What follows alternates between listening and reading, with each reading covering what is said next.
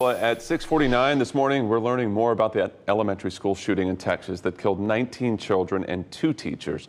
Officials say this began around 11 o'clock Tuesday morning when the suspect posted an online message saying that he was going to shoot his grandmother. She survived and then went to a neighbor's house to call police. Then officials say 15 minutes before the shooting, he wrote another message saying, "I'm going to shoot an elementary school." Officials say he was able to get inside Robb Elementary School with an AR-15 rifle. Authorities say that rifle was potentially one that he had just legally bought after turning 18. He barricaded himself inside of that classroom for roughly 30 minutes before being killed by police.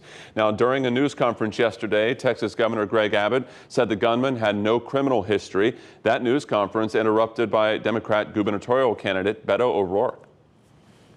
I asked the sheriff and others and opened a question. The question was, what is the problem here? And they were straightforward and emphatic. They said, we have a problem with mental health illness in this community. It is insane. The governor talks about mental health. It is insane that we allow an 18-year-old to go in and buy an AR-15. What the hell did we think he was going to do with that? Many of the students who were killed were in the 4th grade, and officials confirm all of them were in a single classroom led by teachers Irma Garcia and Eva Morales. Relatives say that they appeared to be trying to protect those children when they were fatally shot. And in the wake of Tuesday's school shooting, many are asking what we can do to prevent this from happening again. But right now, there's little consensus on Capitol Hill in Washington about ways to move forward. Aixa Diaz is in Washington.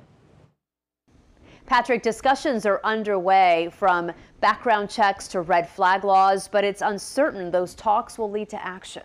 Members of Congress agree the mass shooting in Uvalde was horrific and heartbreaking. Our country is sickened and outraged by the senseless evil that struck Robb Elementary School in Uvalde, Texas. But what happens now? Majority Leader Chuck Schumer says the Senate will soon vote on a pair of House bills that expand background checks and the waiting period before buying firearms to 10 days. If the slaughter of school children can't convince Republicans to buck the NRA, what can we do? Democrats could act alone if they get rid of the filibuster, which requires 60 votes in the Senate to pass legislation.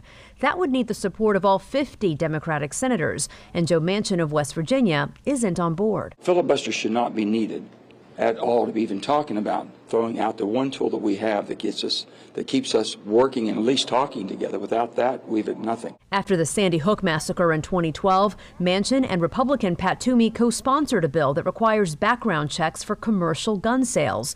That bill failed then, but is back on the table now. There's a group of us who are going to get together and we're going to discuss this and see if we might be able to get to 60 with anything close to that.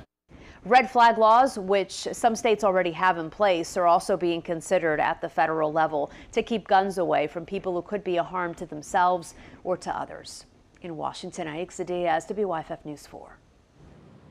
The head of the FDA is describing what he calls shocking conditions at an Abbott baby formula plant in Michigan.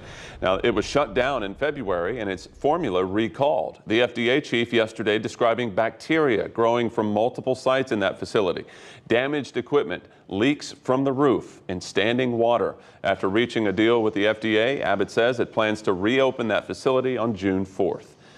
More items are being recalled in connection with the Jif peanut butter recall. Initially, there were more than 45 types of peanut butter products recalled due to potential salmonella contamination. In the latest updates, the FDA says Mary's Harvest, Country Free, Tahir, and Garden Cut.